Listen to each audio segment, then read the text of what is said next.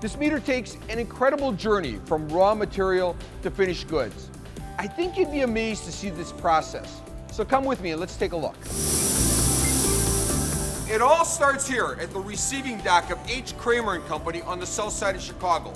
They collect scrap brass from all over, copper, tin, zinc, and they melt it down to make this the most recognizable part of our water meter, the brass body. You can see what they've got here. They melt down old candlesticks, water meters, car radiators, even musical instruments, all to make this water meter.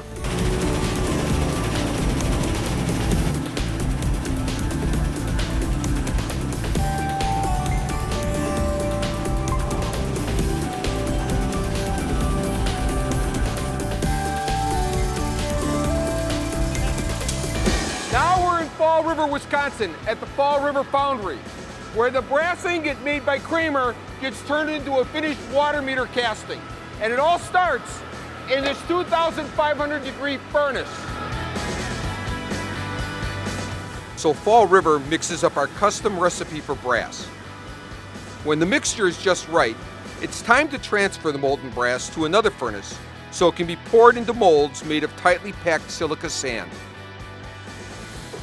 The molds have a top, a bottom, and a spacer that represents the hollow core of the meter. The molten brass will flow into the hollow cavity and around the spacer, forming our meter.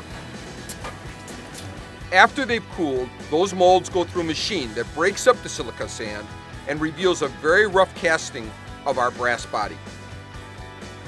After a little bit of cleanup, they're ready for the next step.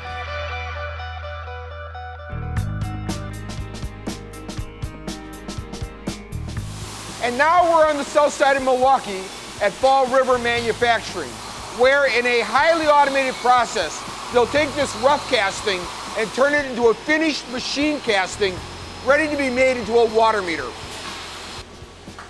Each of these machines has a specific job, from machining the surface for the actual register to threading the ends. They drill and tap for the bottom bolts and even perform a leak test to ensure they are 100% defect-free. The next part of our story starts here in Nogales, Mexico, where the water meters are assembled and tested. Here in Nogales, there are three key functions. One is to assemble the critical measuring element, place it inside the meter, close it up, and check its accuracy with a flow test.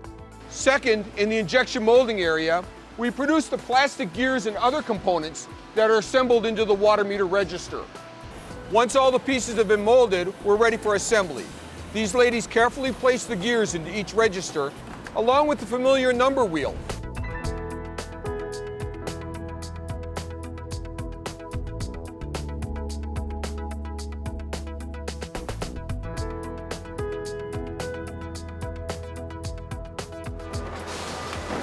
When the process is completed, the components are assembled, and voila, we have a finished water meter.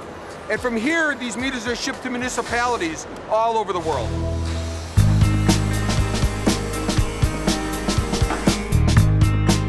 So that's the story of the Model 25 water meter.